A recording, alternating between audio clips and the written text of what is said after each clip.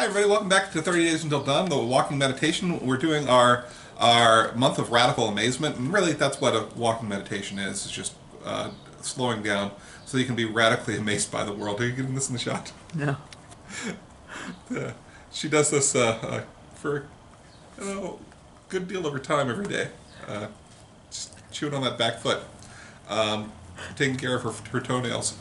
Okay, so what just in my line of sight still. Don't worry, if she were harming herself, like causing scabs or anything, I'd stop her. She's not. So what in the world are we doing today? My wife is an artist, and she teaches look slow, draw fast. And the idea behind this is the art of drawing is being able to see, and it takes a long time to see, right? And so this is probably why I have never really been successful as a visual artist, is because I've not yet taken the time to stop and look. Doesn't mean I won't be visual artist, it's just I haven't yet.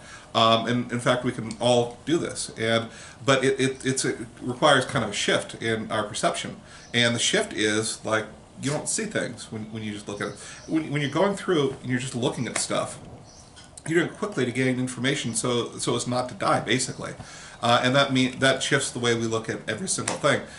If like I always have, if we're gonna get a bird book, I always want to get the one made by John Muir Laws, because he draws them rather than takes pictures, and they're not accurate, not like physically, humanly accurate. They are intentionally better than accurate, because people, when they look at something, tend to see certain things. So he exaggerates those bits just a little bit. So it's easier for you to identify from his book than from an actual photograph, which is, when you think about it, kind of amazing, right? And he's figured out how to do that.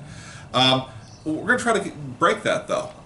We're not just looking fast at these birds or whatever. What I want you to do is go into whatever version of a backyard you have. I have no backyard. I've got a balcony, right? And the balcony, it's fine, right? What I'm going to do is I'm going to go out there and I'm going to look slow. I'm going to find something out there, a tree. I've got a couple of little trees there, a plant. If you were going to draw it, I'd say get a blade of grass, but it's hard to write about a blade of grass. Usually you want to have some sort of level of implication. Maybe I'll sit there and I'll watch the way Lizzie interacts with things. Now she's staring at me because I said her name. The way Lizzie interacts with things. Maybe I'll take a look at the way my bare feet do, and the sorts of things that they do out there. Whatever, that's fine. But the point is to stop and to look at your backyard with an artist's sensibility. That is, to look slowly and then draw fast. It's kind of floors me to hang out with Anne and her friends when they're doing drawing stuff. There were a couple of sessions this summer in which there were no poets. They were all artists, and like they just go out and they'd stare at things silently. It's like, that's so anathema to writers. like all we're ever doing is talking and playing these verbal games to one up each other, even when we're not aware of it. But it's a very healthy thing to do. It's just to sit and to look and to understand. And okay, so today it's the backyard looking like an artist. All right. And when you have that poem, put it down below. We'll see you tomorrow in 30 Days Until Dawn.